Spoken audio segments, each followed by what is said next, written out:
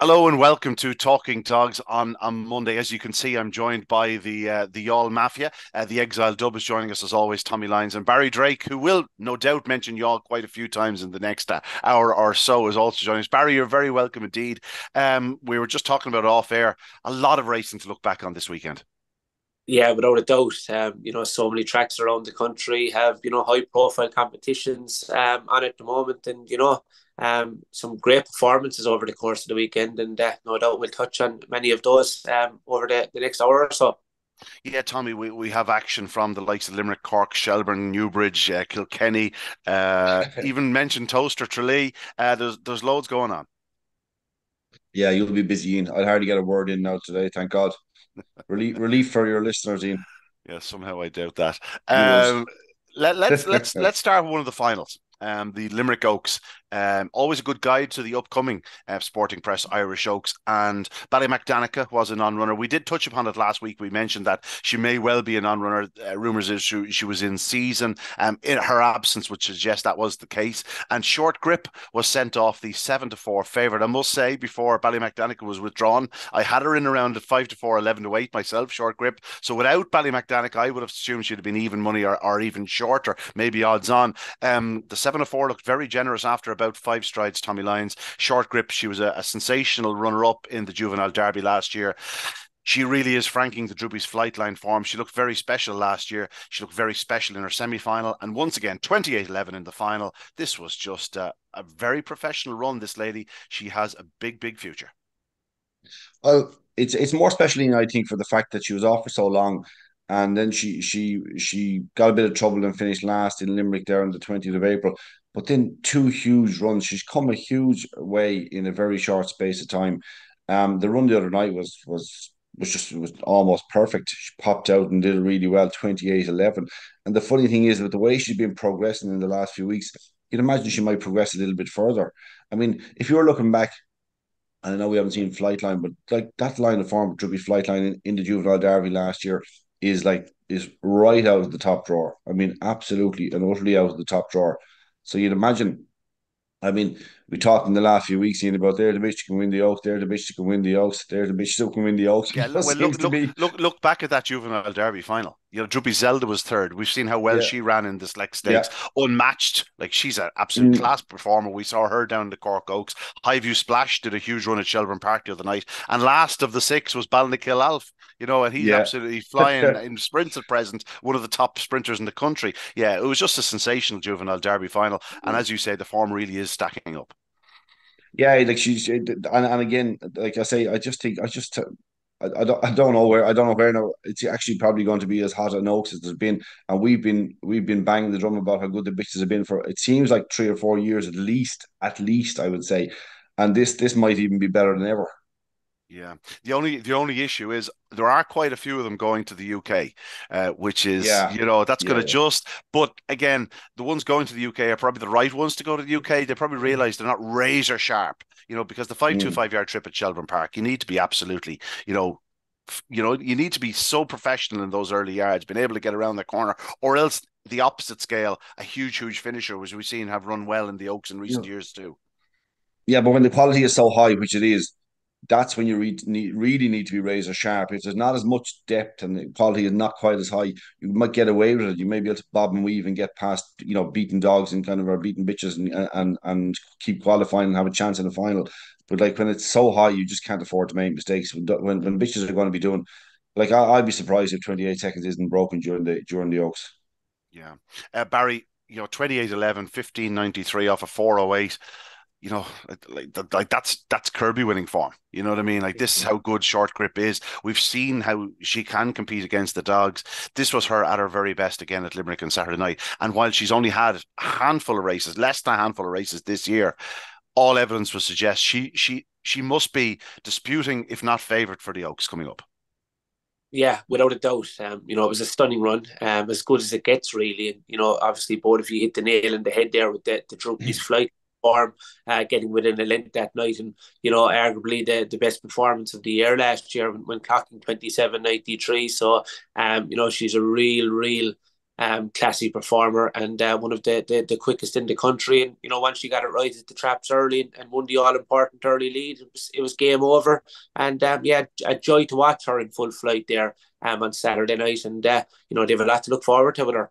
They do. If she continues to trap like that, it's going to take a bomb to keep her out of the frame in the juvenile derby. We saw her not leading in the final in the juvenile derby. She's staying on stoutly. Another few strides. She had to check sides, I think, on the run in, if I remember rightly.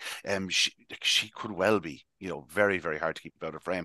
We have to give a mention to the runner-up, the Newport Pier. What a versatile performer this lady is for the Mullins Curtin Syndicate. They've had some crack over the last few years, the Mullins Curtin Syndicate. They've had some really, really talented types, mostly bitches. And this is another lady, Newport Pier. Like, when you consider she has 32.23 for the 600 around Limerick. She has 41.34 for the 750 at Shelbourne Park. She's a 40.57 there, 40.87 minus the 30 at Kilkenny. And here she is doing 28.20 in the final, or 28.21 in the final of a Limerick Oaks. She is that type of bitch. If they decide to go down the Oaks route with her, again, she'll be finishing faster than most. She could be the type that sneaks through a few rounds. So versatile. She was 10-1 the other evening, but that's more because of racing style, not because of talent. Annie on Fire, who was a very impressive semi-final winner, was back in third. She's beaten 3.5 lengths, but she's doing 28.46. It was just a cracking final. Rafa's friend Castlevy Jind and Ballymac Wendy was at the tail.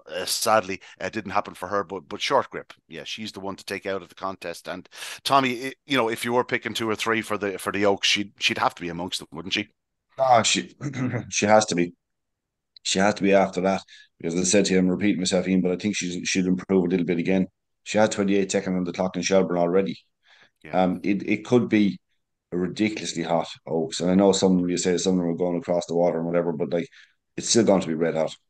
Yeah, the ones going across the water, though, are the more 550-yard Yeah, I know. types, Yeah, yeah, yeah. so I wouldn't be too concerned about that. Like, as you say, it's Yeah. going to be a red hot Oaks, and we'll get to Shelbourne Park now in a moment, because it's this time of year where, I don't know how they time it, but so many bitches are coming back from seasonal rest, and you see bitches, you go, oh God, I forgot about her. We haven't seen her in 6 months. She's capable of doing 28.10 around Shelbourne Park. And all of a sudden she's arriving back. She's a 28.70 trial. And you go, oh God, is she right? Is she ready? Bang. Away she goes, 28.15 in the first round of the Oaks. You're going, I'm sorry we doubted you. Yeah, there's going to be loads of flying bitches around. One that isn't taking part, I will say this morning, obviously Ballymac Danica must be a serious doubt if she isn't season. The fact that she was on runner the other night would suggest she's not going to be there. Boyle Sports Coco is out as well. She was getting ready for an English Derby challenge, picked up a small problem at Shelbourne a couple of weeks ago, and then there was said, well, an extra week, let's just keep her to Shelbourne, go for the Oaks. She came in season. That's the way it goes. I'm afraid. So, as I said to Loris this morning, maybe a Derby campaign rather than an Oaks campaign. She'll have plenty of time to get ready for that. Let's move on. Shelbourne Park on Saturday night. There were some fantastic performances, but the highlight of the card was certainly the semi-finals of the Shelbourne Champion 550, and both heats won in tremendous fashion. Silverhill Adam losing his maiden tag in 29.81, and Carmack King winning in 29.66. 5 wins on the bounce. As I've said last 2 weeks, no talk of progressive or improving. He's now there. He's amongst the fastest in the land. If you look at the clocks in the early part of the card, there were some good runs, some decent runs. But I would suggest the track was getting slower as the night went on. They cut the track up earlier in the week, and if Carmack King isn't doing faster than 29.66, the way he won, I'm a Dutchman.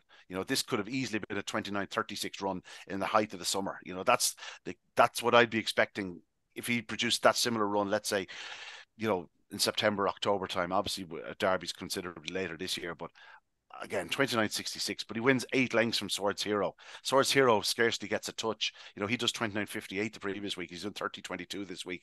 I just think the track was getting that touch slower towards the end of the evening. Like Trinity Junior gets clear passage in the finale, does 29.96. So I think the Carmack King run 29.66 is certainly better than that.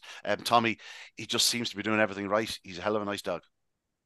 He's a hell of a nice dog, and obviously one of the fastest in the country at the moment. But I would say, when I was doing this preview for this race on Friday, I was concerned about the 6 dog in the early pace, whose name I can't remember. You'll remember. Tarsna Six, Masai. yeah, Charles Bassett. massive early pace. I was just concerned that he might fly out, get in the way of Carmack King, and that might set it up for the inside dogs. And that's the way I was trying to read the race. So, when Carmack King was going to be an obvious favourite, I was looking for an angle to take him on. I thought Sid Zafiro might actually be able to tuck in behind a couple of dogs and pick them off late, maybe. He actually broke exceptionally well, probably broke too well. Not for the longer term. You want him to break as quickly as possible, but just on this occasion, he got the bit of a bump with Swords Hero. I'd say actually ran quite well in the end. I did think coming off the last bend, maybe Sid Zafiro should have picked up Swords Hero. He went by him into the escape and did kind of right things after the line and ran quite well.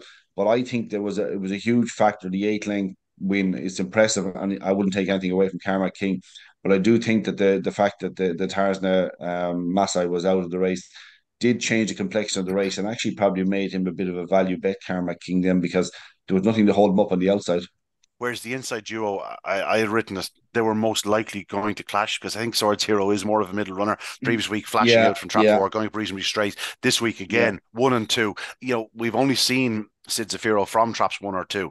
And his only defeat came from trap 2. Like he wants to be on the fence, and 2, or the Swords Hero dog wants to be in the middle. So if he had switched those traps, it could have been a different contest. I would have expected Sid Zafiro then to be a bigger challenger than he ended up being. But as it was, yeah. when Carmack King got loose, we know how strong he is. Like, he looks like a dog that'll continue to go 575, 600 yards if you asked him to do so. Big run, just lots to like about him. It's quite a fast litter. I think a couple of them actually impressed over the last week as well. In good time, did the track record at Tralee the previous weekend. May Bazada ran well as well the other evening in the Newbridge Derby, staying on very strongly. So obviously a very talented litter. Barry Carmack King, when you're looking for a dog for, let's say, a likes of a Derby or a Champion Stakes or something like that around Shelbourne Park, this is the type of dog that sort of fits the brief. He's a good starter, he's good early speed, he's good down the back, and he stays. Yes, there will be dogs that'll do each of those elements probably a little bit better, but in terms of all-round ability, he's very much an all-rounder. Yeah, without a doubt. Look, he's faultless at the moment. He's clocked up, I suppose, some magnificent times in recent weeks. He's made it 5 wins in the trot, beaten some really talented sorts in recent weeks, and Owen McKenna has another really, really nice sort in his hands here now, of course, owned by Timmy Carmody, who has, produced some good greyhounds over the years. And I suppose when they send one to the likes of, Owen McKenna, I think that's enough, because I've seen them, handle some nice greyhounds in Tralee in recent years. So they obviously think the world of this greyhound, and Carmack King has certainly done the business in recent times, and it's exciting times ahead. They'll be aiming him at all the big competitions, no doubt, over the course of the next couple of months, and it'll be hard to beat, I would imagine. Yeah. Obviously enough, the trap draw wasn't up for the final online. I found it this morning. Barry Call had tweeted out the other evening, Sid Zafiro's in trap 1 in the final. That will make a huge difference to him. But again, Carmack King in trap 5, that's where he goes up. There's not an awful lot of early speed in the competition, is the one thing I would point out. Looking just at the contest again, Carmack King, while he was every bit as impressive as we've spoken of, you'd have to be a little bit disappointed by Swords Hero. Like, he's 3 lengths off him at the second bend. He's beaten 8. Sid Zafiro I can forgive. I like him a lot. I think he's really improving. Obviously stayed on well. He didn't get the clearest of passages into the opening corner. He will improve for it. And again, that trap 1 draw will make a huge difference to him. But just a little bit disappointed with Carmack King. Like the others we didn't mention, Scooby Pacemaker, Norris Ben finished 4th and 5th. They could never really get involved. Scooby Pacemaker just struggles to hold his pitch into the corner. I think that's it. I'm not sure that you can actually see it in the video or something, maybe. Um, I do recall Barry Call in commentary saying that these 3 will qualify. So I'm not sure what exactly happened in Yeah. behind, but there was obviously a bit of bumping. Like, they're fast dogs. It's going to be Pacemaker. Pacemaker wouldn't be an entirely dissimilar greyhound to Sid Zafiro, in the sense that it can go up reasonably well, but stays well as well. Sees out the trip nicely. Um, yeah, I interesting final. You're right. I mean, when you look at the other semi-final, I think the winner, Silver Hill Adam, who was a maiden, as you said, a 5 race maiden going into the race, did a 350 something, 354 in lead. Mm, It's not lightning. It's it's yeah. it's it's it's probably left there for Carmack King to lead all the way. But I just do like Sid Zafiro as a dog. I think he's entitled to develop. I think he's a dog that will peak later in the year, and probably Yeah. hopefully, if no McKenna, it'll be Derby time. Yeah, a nice pedigree. It Yeah, could be said. okay. Obviously, he's son of Droopy Sydney, should I say, out of Susie Sapphire. What a superstar she was. She improved for her first 4 or 5 starts. Have no fear. There's every chance her progeny will do so. We'll be speaking about another one of them a little bit later on. Onto that opening semi-final. You mentioned Silver Hal Adam, Tommy. I've been a fan. I mentioned him a few times in the early rounds in Tralee. I thought he was showing loads of pace and strength, but he has very much looked in recent times more of a 5'7", 600-yard greyhound. When he got off the front, I said, right, go on, gallop clear. But Mairead's Prince is very fast. He probably does lack the yard into the corner that you need, but when he turned as close as he did, it was going to be a good contest. In truth, Silver Hill Adam sort of held him. It was a comfortable half length. But a fine display. But again, that 29.81, you would be expecting Silver Hill Adam to certainly do a 29.50 off the front.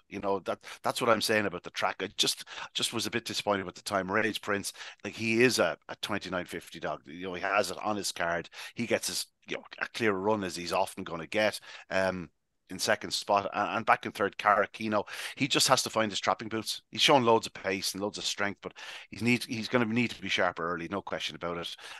Whether he is going to be the superstar that I once thought he was going to be, I don't know.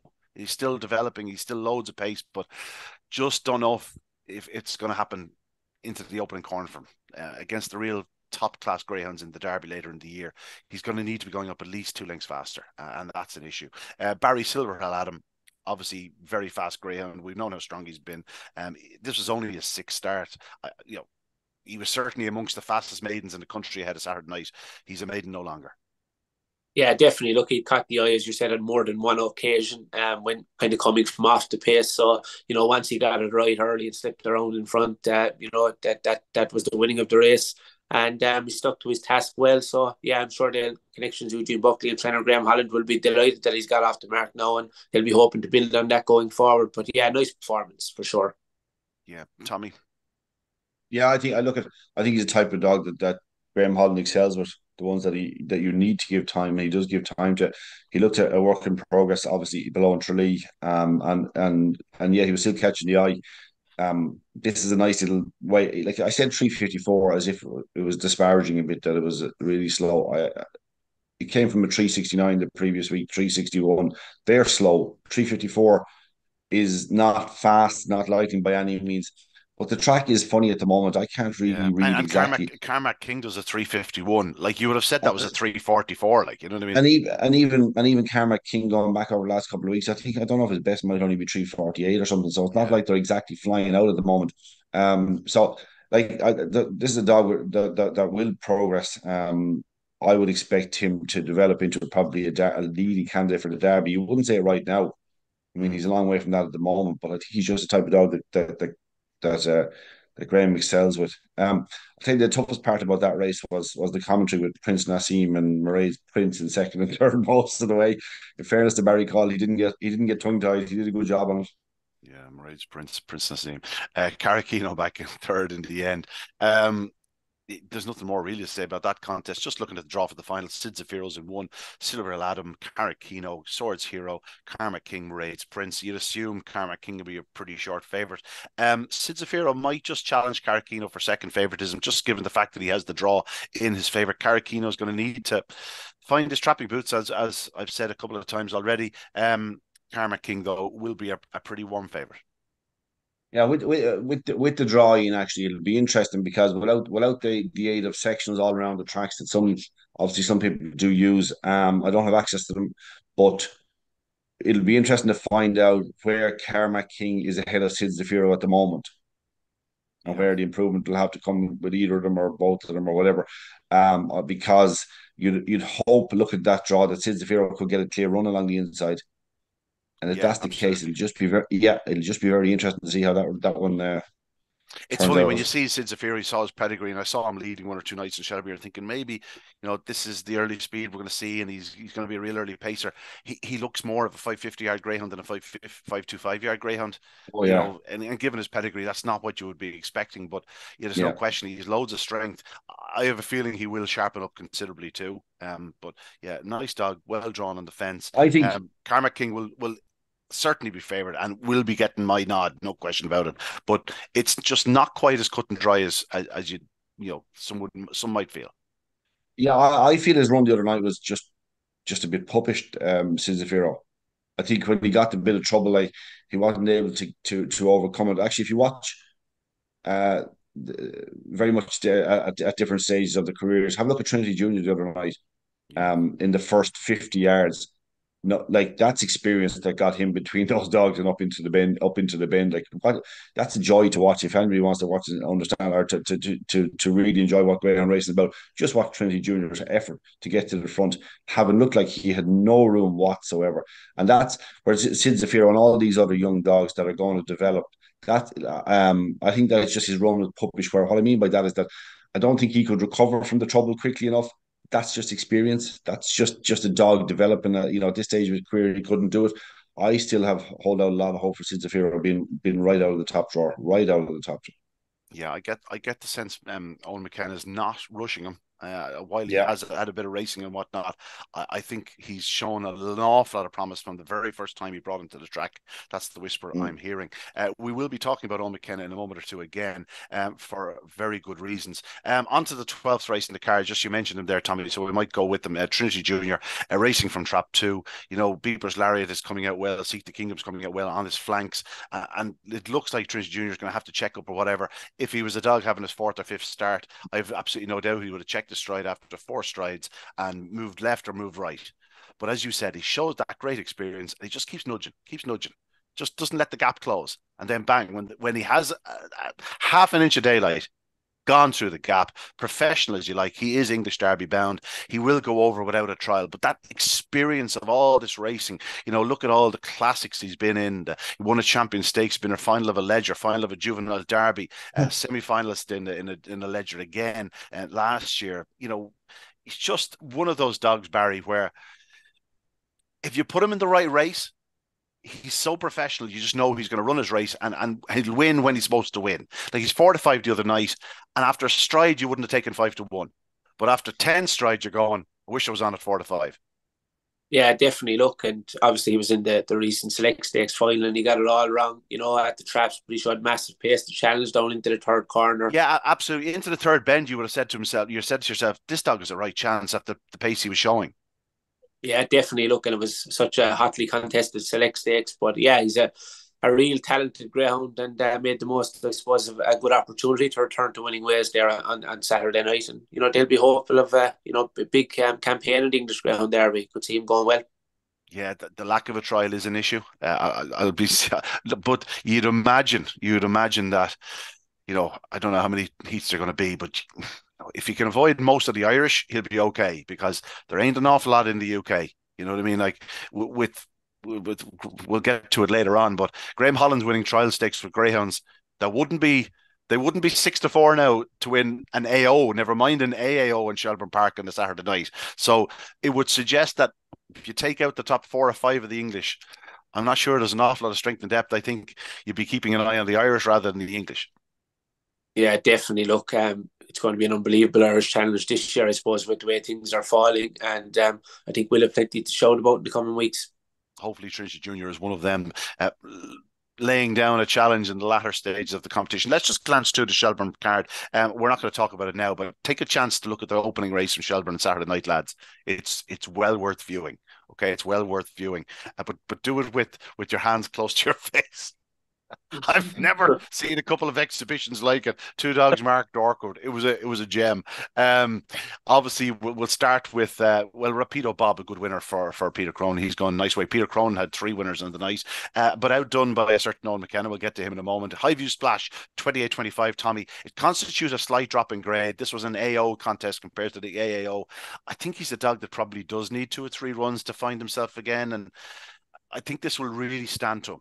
The AO contest, he broke reasonably well from trap 3, held bonkers and yonkers at the corner, went to the front. A 15.82 to the third bend is really racing, goes on to win in 28-25. Great to see him back to winning ways. He looks such a talent at the back end of last year. It's very funny. Before we came on here, I was having a look back at when was the last time he had won a race because I couldn't remember. And it's only March. It's not a long time ago. Yeah. But I was the same as you. My reaction was it's great to see him back because he'd been in some very tough races and just things hadn't worked for him, and he hadn't looked the same dog to some degree because he wasn't getting into clear. But when he's in the clear, he's ferociously fast. He's got savage ability. I was just the same as you, just glad to see him win the race again, even though it hasn't been that long. It just feels like it's been a bit longer. Um, just probably that little yard of early pace in the very top company is going to hold him up, isn't it? I think that's his issue. Just that yard in the corner. But again, it's probably against the 5.25 yard dogs. I think he might get away with a 5.50, but whether he's going to be leading around the corner in Derby quarterfinals or semi-finals, I don't know. And that's the issue. That's, you sort of find yourself in between two stools. And as I said, he had a slight easing grade the other night and just made it look easy. Yeah, and there's also a case that with a lot of these greyhounds, even the likes of him, when they have that ability, there's no need to be rushing them now. Like No. let them run away in their own steam. You don't have to be training them too hard. Don't have to be doing too much with them. Just keep them fit and healthy, and let them run away for the moment. Keep them ticking over and keep them doing what they're enjoying, and then start to wind them up a bit for the Derby. Get them really really tight and get them ready to go. Yeah, we're talking about timing for the Oaks, Barry. Let's Go Bubbles hadn't won a race since last December, albeit she'd only had sort of 5 or 6 starts before Saturday night. She was installed a warm enough favourite. She was given a relatively straightforward task. It was an A1 contest, but like that feels a bit disingenuous. It was just the dogs that were in it were slightly out of luck in recent times, like Juby's Elsa, who is second. Like, I think she was third in an English Oaks last year for Robert Gleason. Like she's a very talented lady. Yeah, she was third in the English Oaks, so it was a good contest. Let's Go Bubbles, though, seems to be timing her run 28:36. She didn't take a flyer. She raced around the outside, took it up on the opening corner, went on to win in 28:36. She is one that sort of reminded you that she has ability. Like, she won the Puppy Oaks last year. She's obviously very fast, and if she continue in this sort of vein, I don't think she'll win an Oaks, but she could go deep. Yeah, without a doubt. And look, when she won the all important early lead, it was race over as well, because she'd often caught the eye in recent outings, I suppose, with finishing well. But she's very strong. She's got winning form over further as well. So look, she made the most of a golden opportunity, and nice performance. Yeah, nice performance. As a right won the 5.75, another winner for Peter Cronin. She got off the front, and that was that. We saw how strong she was in the Shelbourne Open 600. The 7th race in the card, Ballymacanic won in 28:73. I normally wouldn't spend too much time on this, but it was a notable winner because it was Owen McKenna's 2,000th winner. Now, that's a fair achievement. Owen, obviously a dual Derby winning trainer, member of, the Greyhound racing family. His legendary late father, Jerry McKenna, was, the best of all time. 2,000 winners, Tommy, not to be sniffed at. It's some achievement. No, she's top class trainer for a very long time. Yeah, I actually find it hard to gauge how the figure fits in, if you know what I mean. It's to say just how good it is, or to understand just how good it is. I don't know what it's over how many years and how many races, but it's fabulous. 2,000 is a huge amount, but he's I always more associate Owen McKenna with quality rather than quantity anyway. So to get 2,000 is I was going to huge. say, considering the number of winners Mm, from, like, he's not a man that has 50 dogs in training, no, you know what I mean, or anything no. like it. But as you say, focus on quality. Like, the fact that he's having 4 winners in Shelbourne Park on a Saturday night tells Mm. you what you need to know. Like, it's not too often you see him with a winner on a Thursday or a Friday. Sorry, what's say about when Thursday, Friday? It's not often you'd see him with a winner on, or Oh a no, runner exactly. on a runner So on the Thursday or Friday. yeah, exactly. No, exactly. No, no. To me, it's always been right down through the years. It's always been the focus has been on quality, not quantity, and so that's probably why I don't know where the figure fits, but relative to other trainers, but it's exceptionally good because he's a fella who tends not to be running them down the grades, down the lower Mm, grades. yeah. It's all up at the top level. Barry, you're a few years younger than myself and Tommy. We would have actually remembered Jerry McKenna as a trainer. Not for a long time, but we do remember him as a trainer. You would have never seen Jerry McKenna as a trainer, I assume. No, No. that's correct. So you would have always associated Owen McKenna with top class greyhounds again. When you first Exactly. got involved in the sport, he was probably, I don't know how long ago you got involved, but you'd have remembered that. Farlow Blitz seems quite new to me, but when you look back at it, it's probably 12 years in it or more.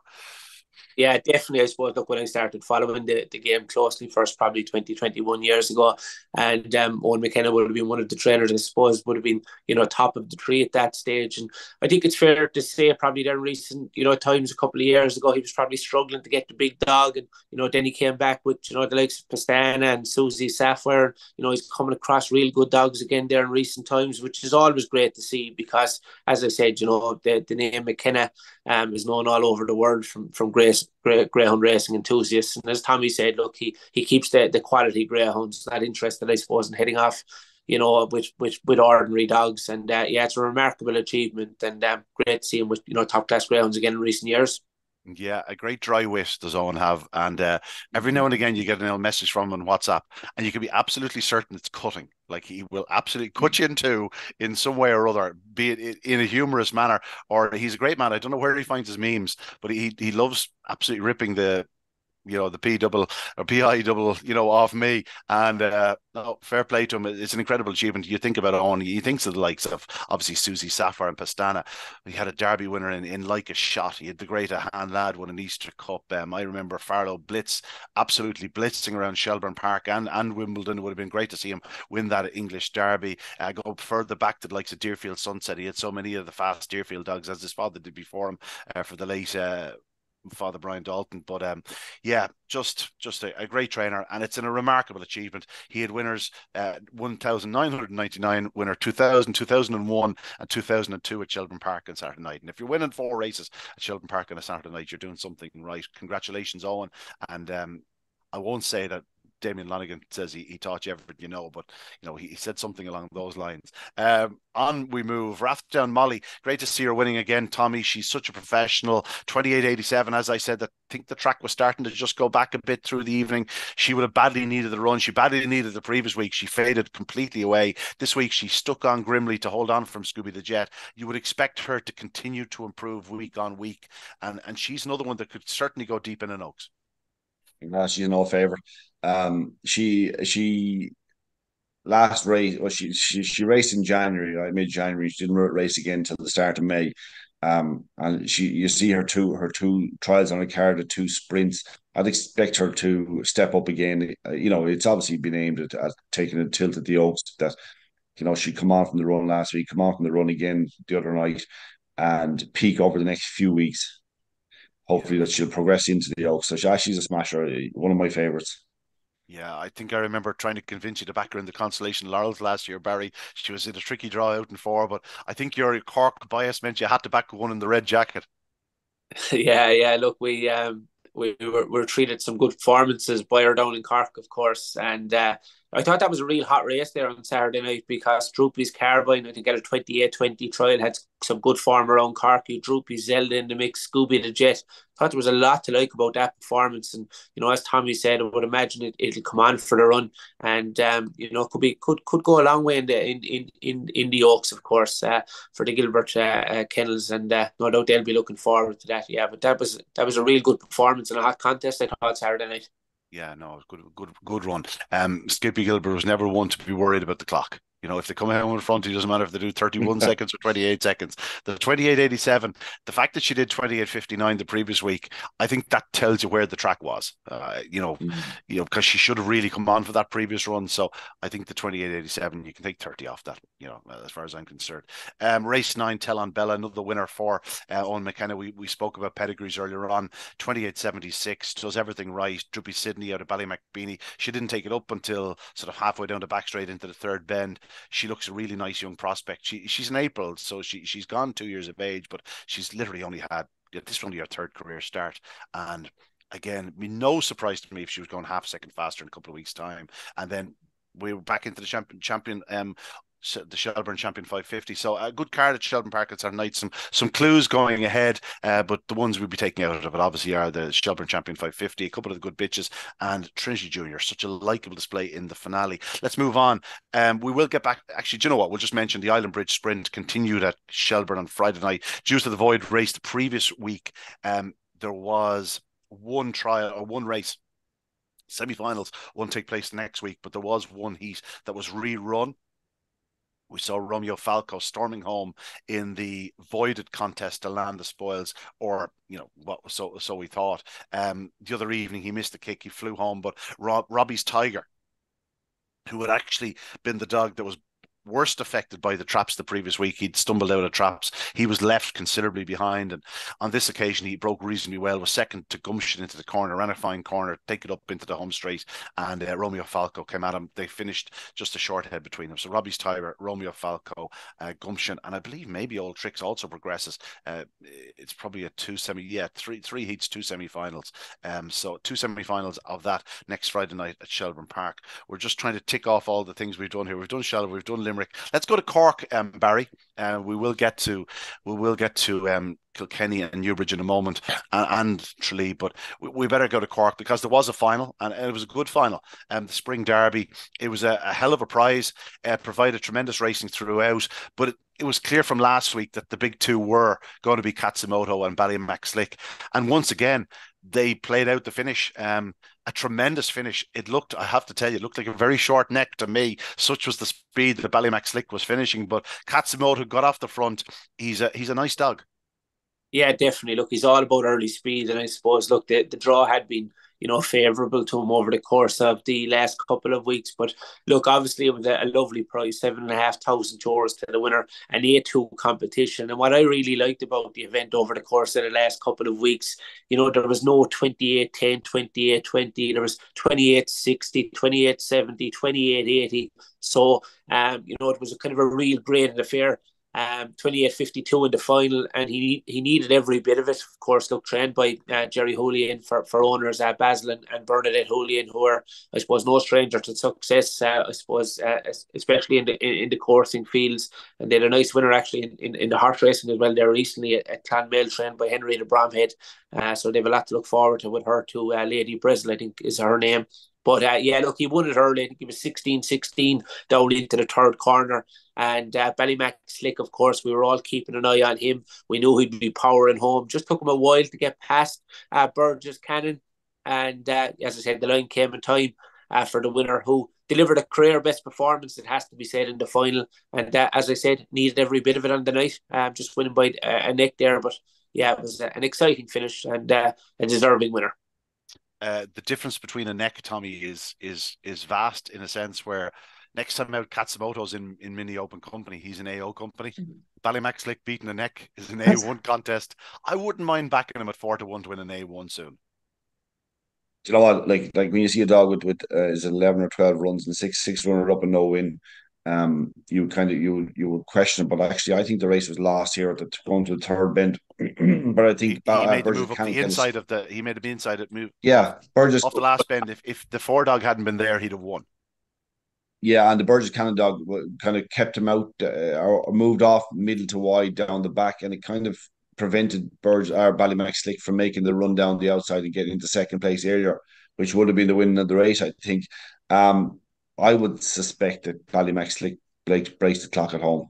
I would say the dog has I'll tell you a story. Insane ability. I'll tell you a story. The night of the Greyhound Awards, we're in Limerick, and Liam sort of said to me, will they be showing Shelbourne? I said, I'm sure they will. He says, all right. He said, no, I have a dog there later on. I knew he had 4 or 5 dogs in the card in Shelbourne. I was going, yeah, you fancy one? Liam. I said, see if you can get me a few quid on Ballymac Slick, in the last. I was all right. I'll see. I think I rang Hegarty, and Hegarty, took a bet off me, whatever, before racing started even. And 4 to 6, he was sent off in a 600-yard contest. He's beaten 4 lengths by Kyanite Kate, who went down to be beaten only in the last few strides in the Shelbourne Open 600. That's unlucky. You know what I mean? You run into one in an A2 contest in Shelbourne Park that goes on to be second in the Classic only a matter of weeks later. No, but I agree with you. I think Ballymac Slick is probably catching pigeons at home. I wouldn't have assumed Cork would be his track, but he actually ran the place quite well. But you stick him in a 550 or a 575 now around Shelbourne Park, he won't be a 4-6 in an A2 contest. He'll be 4-9 in an A1 contest. That's what's going to happen, I'd say. Quite possibly. He's look at he's like, I was looking, of course we don't often say it out loud, but when I was looking at his record going into the final, I was going, I have to check, is there something here? But I watched the semi-final and he absolutely bolted clear to the escape. And he did the same the other night. Like, he flew through. Yes, you could be saying, oh, he came close to the four off the last bench. He did, because he's not an inside seed and he wanted to move off naturally. The ground he made up again in the last 20 yards is remarkable. So he's diabolically unlucky. But then again, I remember Ian, when you and I were younger, and back in two dogs that are sticking in my mind, that you and I were back in very early in the careers. They were pups, Late Late Show and Premier Fantasy. The two of them were getting beaten. Late Late Show was coming too late. Premier Fantasy the same, just coming too late. Beating heads next to half length for a while. That's what it felt like anyway, because we seemed to be backing them week on week, and they turned out to be superstars. Ballymac Slick just needs that little bit of luck early. It's funny, actually. What was the bitch that Liam had that finished second in the Laurels there a few years ago? Barry will probably remember. I have a head like a sieve. Flew home, was it? Was she flying home? Yeah. Whisper, yeah. Whisper. Like you'd have said, Whisper was no chance of Whisper being a Curraheen Laurel bitch, like around Curraheen Park. No chance. And was desperately unlucky in the final of a Laurel. So I mean, Ballymac should have beaten the head or neck or something. And then she won the Kingdom Derby. Yeah. She picked up Ballymac Finn on the line to win by a short head or a head, and that. Yeah. I think actually I remember one on a Laurel's final night too, that Liam had a dog that had been, it might have been an A2 stake final or something like that, and he won by 10 lengths, or it might have been the semi-final of the Laurels. Just when it clicks for the likes of these, and it will click for Ballymac Slick, he'll do some clock. Yeah, it's more pointing out he's out of Ballymac Merkel. Her previous litter, her first litter, were all superstar stayers. Ballymac Katie, Ballymac Taylor, Hacka Carlo, Garfini Blaze, who's absolutely flying in the UK. I think it's safe to say they'll breed Ballymac Merkel again. She's thrown them. She's thrown loads of stamina, but I think there's more speed in Ballymac Slick than some of those from the previous litter who needed a trip, whereas this fellow is fast enough to win over 525. Yes, he is yet to win a race, but I think it's safe to say even though it's an A2 contest the other evening, I think it's safe to say he's one of the fastest maidens in the country. Certainly of those with more than 4 or 5 runs, he's without question the fastest, I'd imagine. Other than that, anything else to talk about on the card, Barry? Cork, some good racing of late. Yeah, definitely. Look, I suppose over the last couple of months, every Saturday night we have a competition that's, worth more than €5,000, which is always, a good event. There was a small memorial race there, €1,000 to the winner of the Jerry Mangan Memorial A6, A7. It was 2 runs, €1,000, won by Clasheen Iris for Marguerite Grassick, their real family operation. They got a great kick out of that on Saturday night. Great to see the kids there in the presentation with the trophy and all. So yeah, that was the highlight. Elsewhere, Delzer Bells won the final race there. That was a nice performance, winning the 575 and 31.28. And looking forward to the Deadly Kennels Open 750, which starts next Saturday night. And it's a big fundraising night for St. Finbarr's GA. Cork GA legend, of course, Jimmy Barry Murphy, has been busy promoting that night over the course of the last couple of weeks, and I know they're expecting a bumper crowd there on Saturday night, so anyone within the area should definitely come out. And Darren Hogan informs us that there's going to be very good racing on the undercard, so it's going to be a great night there on Saturday night. And with the Cork hurlers winning last week, I tell you, Tommy, that would have been 1 to 50 to get a mention today. I knew it was on the way. I knew when he interviewed Jimmy the other day, he had to wait till the match was over and get Jimmy in good form and have a chat about it as well. I was watching that video, all right, going, "Oh, Barry, come on." Yeah. I had to listen to it from the wife and kids. It's not often I'd say this, but it must be a good time to be a Corkman. And Jimmy was talking about the all minor hurlers, where I think Tommy's young fella Dylan's involved. I think they gave St. Finbarr's a behind there recently, and Jimmy was impressed. So good things to come. We'll be keeping an eye on Dylan there and the all minors going forward. Yeah, Tommy, super sire. What can we say? He's like Droopy Sydney down there, No. throwing only open classers. Retired. Yeah, he had a similar enough racing career to Droopy Sydney, in fairness to him. She's very brief, glimpses of promise, shall we say. Let's move to Kilkenny. No, listen, great stuff going on in Cork, as you say. Should be an unbelievable night down on Saturday night, and if JBM can't attract a crowd, well, no one can. He's a god down in those parts, and I wish him the very, very best of luck. St. Finbarrs, I'm sure Barry has no problem with St. Finbarrs whatsoever. I'm sure he loves them as a club. Let's move on. The Champion Open race continued at Kilkenny on Friday night, and obviously we were missing Jack Tavern Gem, the dog that posted the sensationally fast time in the opening round. Sadly, he is fighting against a career-threatening injury. We hope to see him back in the track in the very near future. But there was plenty of quality left. We'll let Barry talk about the opening heat winner, because he may well know the connections.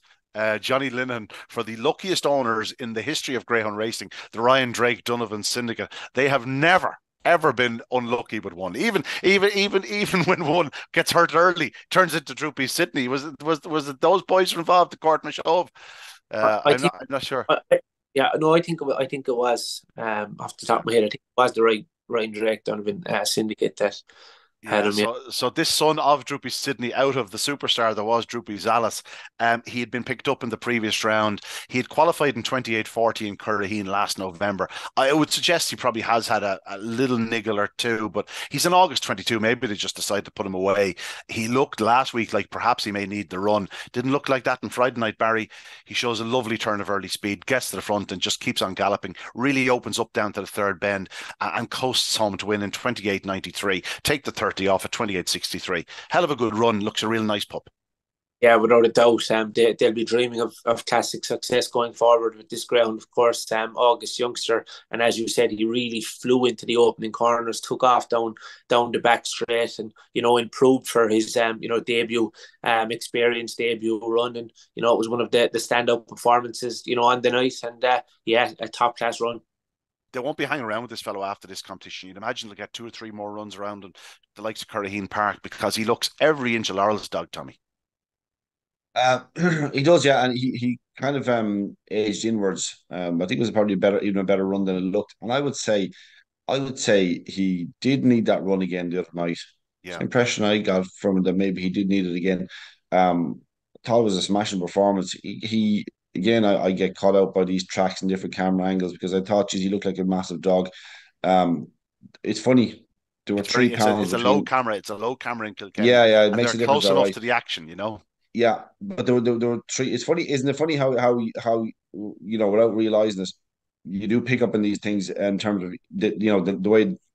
I'd look at the way a dog is running, or what he looks like that way in terms of size, or how he gallops or whatever, and just a change of a camera can make things so different. They're actually, fully enough, which is kind of random and pointless, but I'll say it anyway. We're 3 pounds in weight between the difference in the 6 dogs in that heat, right? So if they met at the first bend, there would be some fun.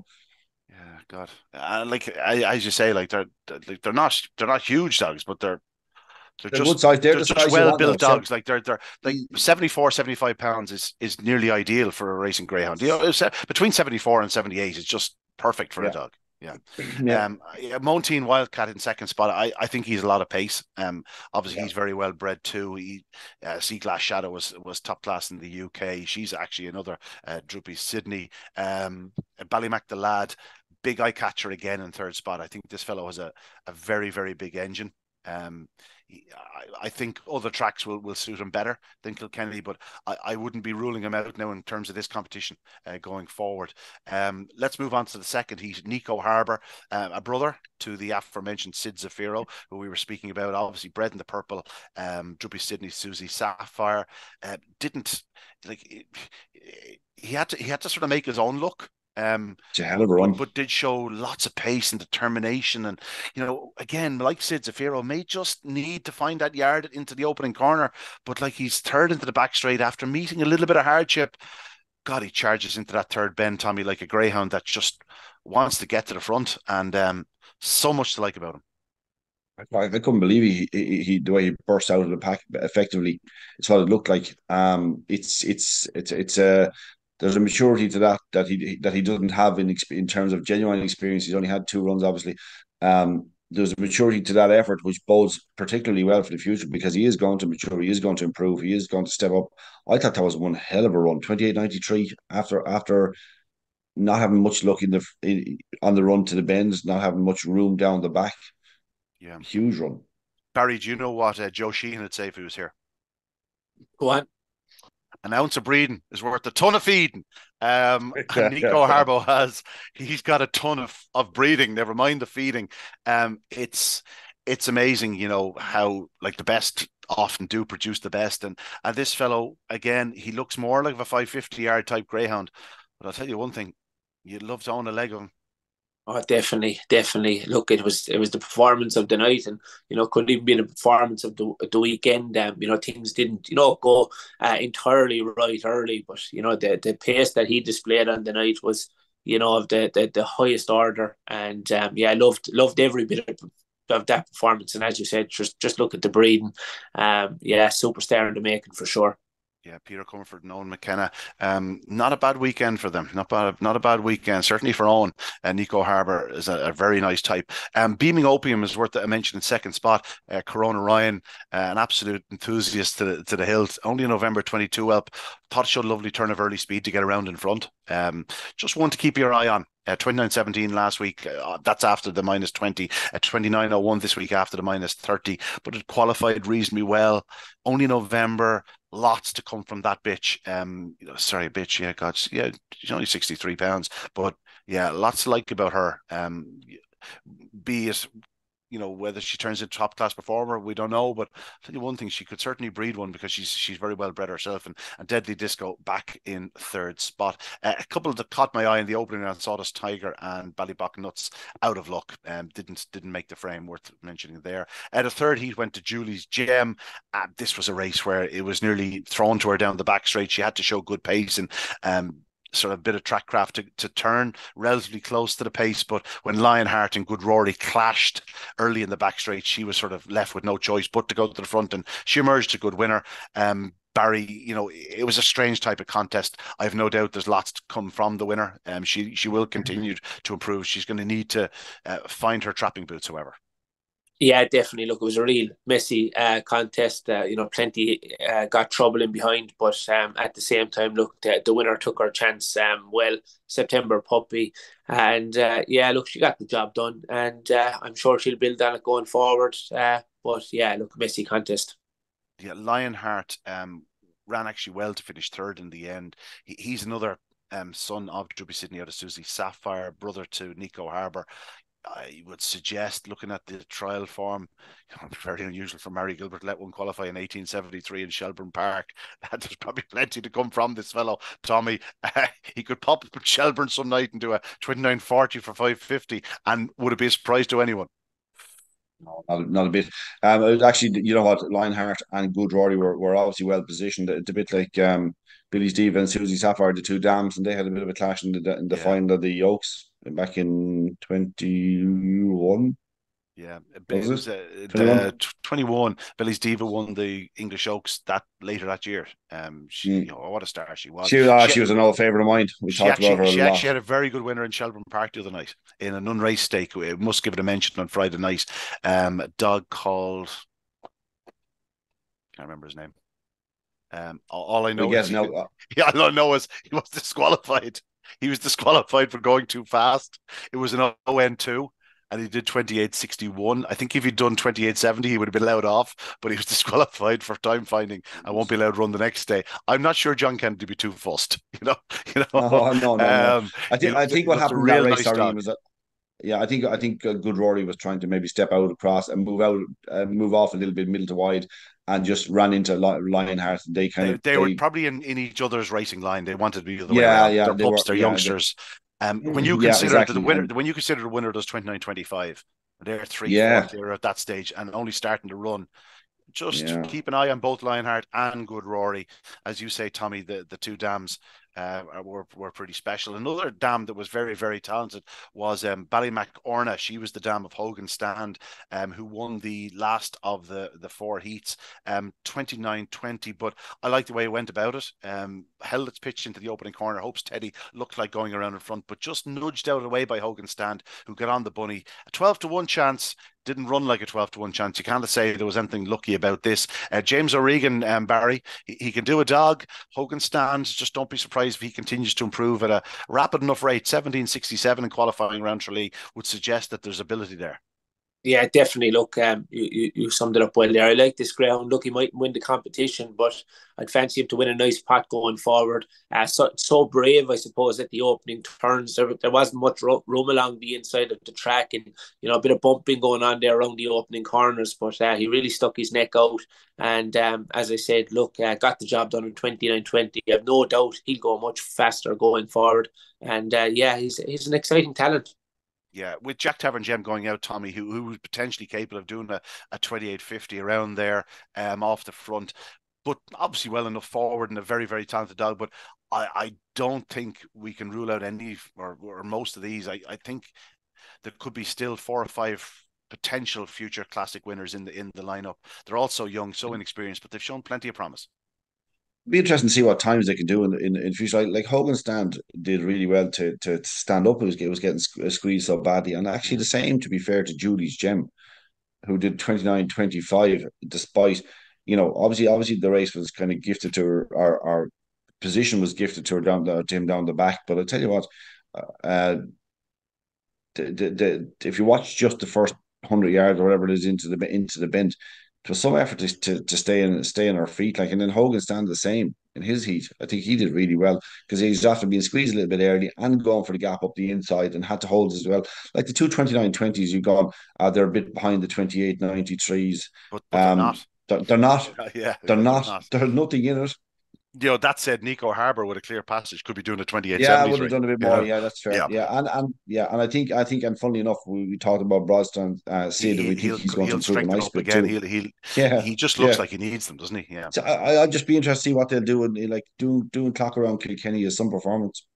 Yeah, hell of a competition. Always has been, always will be. 15,000 euro to the winner. We will be keeping a keen eye on that, lads. I'll just run. I'll roll with the friends of Newbridge Derby myself. The 4 heats were won by Lilu, Kunuk Paddy, May Bozada, and Victory Lane. They all had something in common.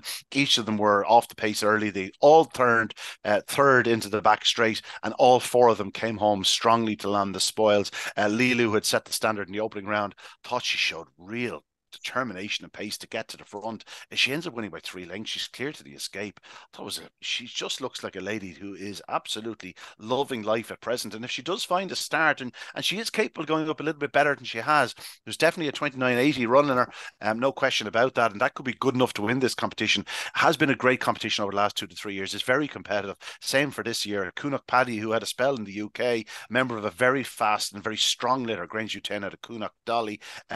Every one of them seemed to be open class in the UK. Well, this fellow returned from the UK with some good form around home. Some eye-catching runs didn't quite happen from over there, and only was lightly raced. I'd say he picked up a little niggle or something. Came back to Ireland, was tried straight over 750 yards, but the step back to 550 around Newbridge has really suited him. Again, didn't look a likely winner. He's lengths off the pace into the back straight.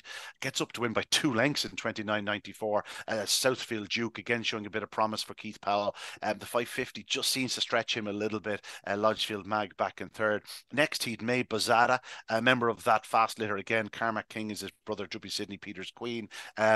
Again, third into the back straight, showed loads of pace, loads of power, gets up to win by half length in 30.09. Lots to like about him. A good runner for Dave Burke and Javier Jarn. They'll have lots of fun with this fellow because he will stay further.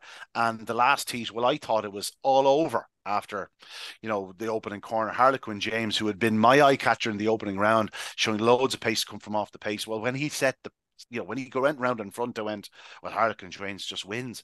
And then Victory Road. Well, like, I know there's loads of stamina in the pedigree. Burrow Gold on the dam side has thrown plenty of strong runs, 1 or 2 in the UK. But Ken O'Neill's charge took off down into the third bend and flew home to win in 29.88. Obviously, he has run over 750 yards in the past, so they know he's pretty strong. But this was no question for me a career best effort, and 29.88 running away up the run in. there's better to come from him. He's a nice dog going forward, looking ahead. I think probably a late developer, November 21, but keep an eye on him. That's a cracking competition. I'm going to have to mention 4 top class, 4 very good heat winners, shall we say. It's an A1 competition, but each one of these will be more than capable of running an AO and AAO in the future. Have no doubt about it. It's going to get very, very competitive going forward, because you throw them all into the mix in the same race, and they can't all get the first run, or they can't all get a clear passage, and it'll get very interesting indeed. Cracking competition, that Newbridge Derby. The Lee Strand Barry, a couple of massive runs. Talk us through a couple of them. Yeah, as you said, a couple of massive runs there on Friday night. Dashing Toro as a youngster going places. Real classy performance there. Was out of luck in the opening round, but no mistakes this time around. Winning for the twice a day, every day syndicate. Just August puppy, flying start to lead, really strong in front, 29.47 on the clock. That's one with a big future ahead. Deadly Choice, who was trained by Michael O'Donovan for Gary Hannon, came from a mile off the pace, far from the quickest early, but he has huge gears. He'd stay much further going forward. It was a real powerful display to win in 29.49. Elsewhere, David Flanagan made the trip from his Tipperary base. Three Top Steve got the job done in 29.83. That was a good performance, staying on well in the closing stages. Trainer Pat Buckley, of course, has an unbelievable kennel of greyhounds at the moment, and he's always targeting these big competitions down in the kingdom. He had a double on the night. Coulivanny Percy getting the job done at 29.84, and unanimous Panther, who set the standard in the opening round. He made a 2 from 2 in the competition, slightly slower this time around, 29.70, but he did overcome a bit of crowding early. He's another big player for Outright Glory. And finally, Heat 4 went the way of Joe's Wink for trainer Ray Fleming and owner Margaret Lynch. The July puppy was in control early, and that scored in 29.92. So, look, every year we see it, Ian. You're more than familiar with the Lee Strand this year. It produces high-class greyhounds, and don't be surprised if 1 or 2 went in to develop and as derby contenders in the coming months. Yeah, I think it's safe to say that Lee Strand is one you always have to keep an eye on. Some exceptional greyhounds have emerged from that over the years. And yeah, this year looks pretty hot, no question about it. Obviously, some massive racing in Towcester yesterday, gentlemen, just to finish off with. But imagine owning a dog like Swords Rex, Tommy. Just imagine it. Yeah, he's unbelievable, isn't he? Yeah. As you said, what we said beforehand, I think the dog he beat was the English Derby favourite. Yeah, King Memphis. I mean, obviously, he ran well in defeat. Now, don't get me wrong, but Swords Rex in his first race after 5 months to pop out, show his professionalism once again. You'd imagine he'll come on for 28.93. A couple of weeks before the English Derby starts. I'd say Graham Holland was floating out of Towcester yesterday. Yeah, no, and in fairness, all of his dogs ran well. Clanbrine he ran well, and I'm not sure that this is really a track for him. What do you make of it as a track for Clanbrine? I don't know. He didn't drift around as much as I thought he may have potentially done. I think he'll improve for the run. I like the way he catapulted into the back straight. And I think if he keeps that racing line, he will largely avoid traffic. You'd imagine he's not fully tuned up. So I just wouldn't be surprised if he ran a much better than I initially thought he might. He's beaten some decent runners there, like King Sydney in second is no slouch. Obviously UK trained, fast dog, but Clanbrine Treaty, we know exactly what he has. He has loads of pace. The trapping mechanism over there might just suit him a bit better. It might just see him breaking that bit better than, you might see him breaking a bit better than he's known for, shall we say. But no, a good winner for the Irish. Other ones just to mention there, Riverside Pingu. I'm not denigrating the dog whatsoever. He's a nice dog, Tommy. We've seen plenty of him. Shelbourne, Clonmel, Cork, Limerick. He doesn't win all too often. He's sent off 5-2 in a Derby trial stick in the UK and just pops out, makes all looks easy to him. If he was in the last race he won in Ireland was an A1 around Cork. Yes, he did 28.37 that night, but he'd been beaten in Cork a couple of times since, and Shelbourne Park in over 5.75, 5.50. He's a nice dog. When the opportunity arises, he'll win a race. But if he was thrown into an AAO in Shelbourne Park next Saturday night, he was out in 4 or 5. He could be 14-1. Do you know what I'm saying in terms of the Irish dogs going over and what Graham is winning with? You wouldn't expect him to be winning in that company. Yeah, it does bode well, doesn't it? It really Yeah. does. Barry, am I Yeah, being so unfair? Like, you've probably seen the best of River St. Pingu down in Corraheen. Like, we know he's a talented dog when he gets on the bunny, but he doesn't get on it all that often. No, definitely not. And the night that he done it, as you said, he done everything right, and he's been kind of, it's probably slightly disappointing since, in probably tougher assignments at the same time. But yeah, look, I'm look a talented greyhound, but Graham has a lot more firepower in these kennel. Yeah. Fay Point Sean got the ball rolling. He was second. He ran into traffic. We know there's lots better to come from him. He looks a talented greyhound, no question about it. He could potentially turn into an English Derby type dog. Not too dissimilar to Gaytime Nemo, where he was last year in terms of that sort of ability at present. And come forward, you never know. Just trying to not miss any. I'm going through all the various heats here. Swords Rex. Have to mention, I thought Hawkfield Blue ran okay in third in that race, sort of forced to check his stride a little bit on the opening corner, lost ground. And when Swords Rex and King Memphis are out in front of you, he ran okay to hold on for third. He's beaten 5 lengths behind King Memphis in the third, but ran okay. Romeo Kingpin was third to Queen Joni, who absolutely flew.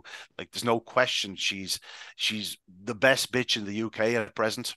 I thought Crafty Chivu was going to be well and truly holding on to that mantle, but Queen Joni has just taken off in the last few weeks. Obviously, she's always been very, very talented, but 28.67, it was a hell of a run. I just a touch worried, Tommy, that it's happening now rather than in a month's time. yeah, I can understand that. Yeah, Yeah. it's a 397 sectional. That's probably huge. Is it relative to? It's very big. Well, It's very big. Now, there are when one you or two think, doing 397, 398 in recent, whereas 4 seconds last year was unheard of.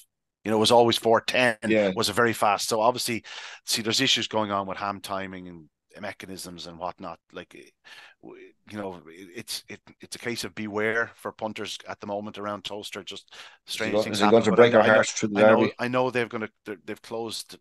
They've changed their schedule this week to try and get a few things fixed, and hopefully that works out. Hawkfield Abbey was out of luck behind Clonbrine Treaty, he was back and forth. Anything else? Was there any more trial stakes? Swords Fudge was second. He was 2-1 favourite in the Derby trial stake. Again, like, Swords Fudge is just a really nice dog, but I'd have him down as a mini open sort of dog, A1 type dog. 2-1 favourite. He actually led to the opening corner in a Derby trial stake. If Swords Fudge is leading to the corner, Yeah. what could the real speedsters from Ireland be doing? I think that was the last of the Irish train runners yesterday. Towcester was a couple of notable trials. Right Hope each went around reasonably well. Again, drifting around the place a bit. Penny's Lynx looked a little bit at sea. He was traveling around the place, didn't know what he was doing. 29.40 odd he did. You'd imagine both of them will come on considerably. Of course, it was his first run for Michael O'Donovan as well. So, you take all that into account, and plenty more to come from Penny's Lynx. But I think it's safe to say we all expect Right Hope Beach to improve considerably for that first look around. On his own and around Towcester, you'd be expecting to do a 28.70 or 60 run. If the others are doing it as fast a dog as there is in training. All very exciting. Just another mention, just got a text actually from Dolores that Boyle Sports Cocoa is to be bred to Razzle Dazzle Billy. There you are. A well-bred type. Razzle Dazzle Billy had made a very, very good start to his stud career back in the day. Obviously, he died very prematurely, and obviously Dolores has one or two straws for herself and Boyle Sports Cocoa. We wish them the best of luck. Groucho's Duke, a dog who showed loads of promise the back end of last year. He's shown a couple of good lines of form this year in terms of trials and whatnot. John Byrne confirmed he's going to go to the English Derby as well. So we'll have a few of these, dogs that you weren't even considering would go to the English Derby that will turn up. And yeah, all in all, it should be a huge team. Balnabola Ed was confirmed last week, of course. Pat had asked me to keep it quiet until he had trialled him on the Wednesday. So he's since trialled. He will be going to the English Derby. It'd be great to see him back in action. So lots to look forward to, Tommy. You'd expect the Irish to be there with strength in numbers come the quarterfinals. There are one or two very fast dogs in the UK, but I would suggest the weight of numbers might put it our way. You were definitely expecting Ian again. You've been expecting an Irish winner every year since about Certainly, last 5 or 6 1978. years. There was 1 or 2 78, I'd years I say, was since you were absolutely born. sick. I still can't believe we didn't win a 1 or 2 years. We lost it, but that's the way it is. Barry, you'd be taking a bit of even money about the Irish He's winning, not would you? bitter. I'd say it sounds like Ian reckons we're going to have record numbers in the latter stages. Well, I think if I remember rightly, in recent years, I think the record number was 41, but I think that was down to 39 by the opening round. I like Pat Buckley's talking about 13. Graham Holland could have 12 or 14. You know, like they could nearly reach the record between them. Add in Paul Hennessy, Brendan Matthews, Peter Cronin, John Burns going over, Michael O'Donovan going over, and there is more. You know, that haven't sort of shown their hand as yet. Yeah, I wouldn't be surprised if we had quite a few. Liam Dowling hasn't made a noise yet. I don't know will he arrive or not. Maybe it could be time I might lift up the phone, but be interesting to see if Liam goes over how many he does bring. Yeah, but I think there'll be a huge Irish contingent. Whether it's a record number or not, I don't know. But I would expect us to have more than half of the quarterfinalists, shall we say? And if you're in that position, I think you'll be in a I think it'd be a very strong position come final night. Best of luck to anyone that is taking the journey across the Towcester, and the very best of luck with them. It's been a busy weekend, Tommy. It'll be another busy weekend this weekend coming. Lots to look forward to. Anything in particular you're looking forward to? No, you know, the Oaks starting. I can't wait to see. I can't wait to see the lineup even. To be honest about it, because I think they're that good. I'd be frustrated with myself if I can't find something that a bit of, at a price that I could back. And I don't do an awful lot of betting these days, but I would be surprised if I couldn't find something to back in that because it's bound to be value because there's so many good bitches, and there's got to be a bias towards some of them that might might see some of them neglected slightly in the market. I always favour the strong runners because there is such a bias towards the early speed in the Oaks, and there are one or two that will absolutely guaranteed to be in the quarterfinals. You know what I mean? They're just going to be going to take a bomb to keep them out. But yeah, that could be tempting fate as well. Barry, lots to look forward to, but I get the sense that you are all systems go for Curraheen on Saturday night. You'll be getting a lift in, I'd say, will you? Don't know about that. No, yeah, looking forward to it. Look, these fundraiser nights, especially I suppose with high profile clubs, and they're going to bring a massive crowd. I know a lot of the underage players are going to be parading with the Greyhounds on the night as well. So it's going to be a real, kind of family fun night. And St. Finbarrs have enjoyed big success in Cork County in recent years, so they're going to bring a massive crowd. And obviously, look, we'll be keeping a close eye in the competition, the Lee Strand on Friday night, and the Oaks, and all the big competition. So look, it's a busy time, but we wouldn't have it any other way. No. Great weekend of racing and a great weekend of racing to come. Of course, we are now at a full stride. The English Derby starts in a week or two. Lots to look forward to, folks. That's it, though, from us on Talking Dogs on a Monday. We'll be back next Monday, but that's it for me. Again, my thanks to the Exile Dub and to the All Warrior, Barry Drake. I'm sure he's going out now for a bit of a jog or something. He's a bit of a closet athlete, Tommy, I believe. Oh, he's an athlete, full stop. Nothing closet about it. Was as far as I go. What's your record for the 5K park run? My record, I suppose, in recent times is about 24 minutes. So I'd say you would struggle to beat it any. I tell you, I struggle to beat 2 hours and 24 minutes. My daughter does the 5K park run. Her record's around 25 minutes, but I've told her I want it down to 24 by the end of the summer. So you'll have to get your boots on there, Bar. You're going to say it's a big uphill course or something, I'm sure. 4 lap event that I can say as my tongue is out after the first lap. Barry Kipchoge. There's an image. Barry Kipchoge. I like that. That's it, though, from Talking Dogs on this Monday evening, folks. We'll see you next week. That's it. Good luck. Good evening. God bless.